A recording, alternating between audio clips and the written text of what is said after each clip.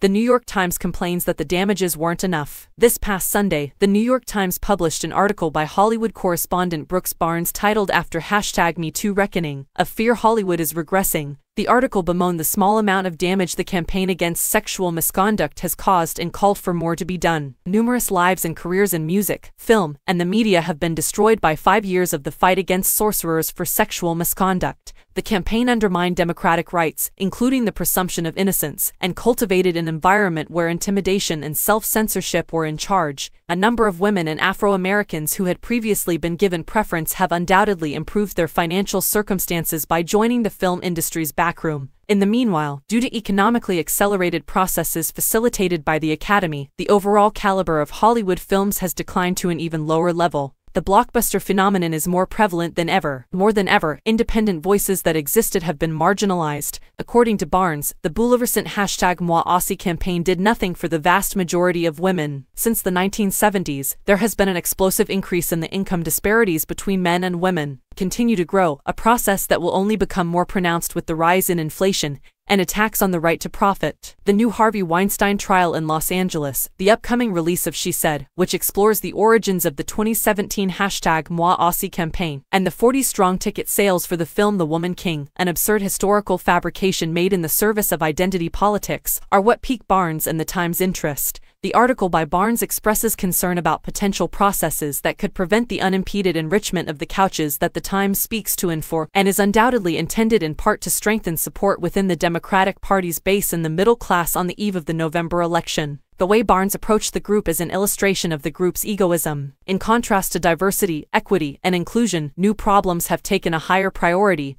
He complains. These issues include the generalized cost reduction while the box office continues to be challenging. There is always a risk that those who have recently been included would find themselves excluded if economic conditions deteriorate. Nothing about the threat of war, the threat of fascism, systematic attacks against democratic rights, or even the quality of life enters Barnes' calculations. Cependant, while some of the men who had been put on edge by accusations of bad behavior are working again, anonymous women who had been bribed for prominent positions and shown as examples of triumphants of a new era have been ejected. After developing this last theme, Barnes laments the lack of more generalized punishment for the males who have been accused of bad conduct. What an offensive comment, fitting for the anti-communist purges of the 1950s. People who are just accused are no longer banned in the absence of a legal proceeding. In actuality, the juries in recent legal cases involving actors Johnny Depp and Kevin Spacey were shown to be very careful to consider the facts and not the allegations, of the vaguest type. 4 years later, Barnes continues, after a $22 million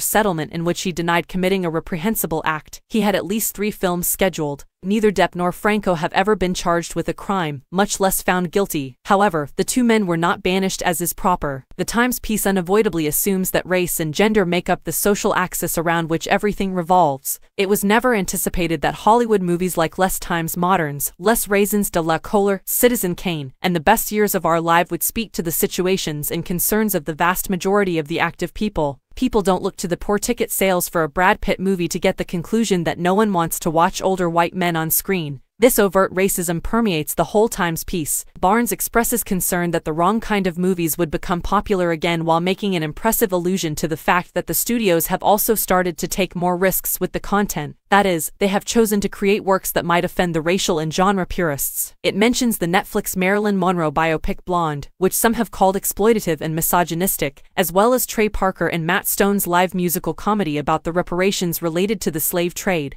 The politically incorrect creative minds behind South Park and the Book of Mormon, auto-censure and censure are commonplace today. Barnes wants to dispel any notion that a surcorrection, as suggested by one of the people he interviewed, would be produced in 2017 and beyond. He quotes an anonymous source who claimed that at the beginning of the campaign against sexual misconduct, we all lived in a state of complete terror. This fear still exists, but it has subsided. There is more room for gray, more benefit from doubt, and more reluctance to judge the precipitation that was evident at the peak of #MoiAussie. The Times is engaged in a battle against preconceptions. There is more room for gray, more benefit from doubt, and more reluctance to judge the precipitation that was evident at the peak of #MoiAussie. The Times is fighting against such notions. The sexual abuse in Hollywood, the casting couch, and related phenomena are falsely presented by Barnes and the Times as the result of white men's dominance. As we noted in October 2017, This kind of sexual favor extortion is not only a product of Hollywood, it is a product of American business and corporate culture as a whole, and it is a product of the brutality of social relations in the United States. That is the reality of capitalism. We have acknowledged that sexual assaults and coercion were extensive, declared under all the unbelievable circumstances in America when the weak find themselves at the mercy of the powerful. The WSWS also warned in 2017 that the extreme right has consistently been at the center of sexual scandals. Rien de vaguement progressiste ni sortira from all that, we write. Unrevived production code, restrictions on freedom in movies and performances, and increased authority for named and self-appointed critics are just a few of the issues that could arise at the conclusion of this despicable process. The monopoly of wealth and power, which is the root of real abuse and crime, is still in place.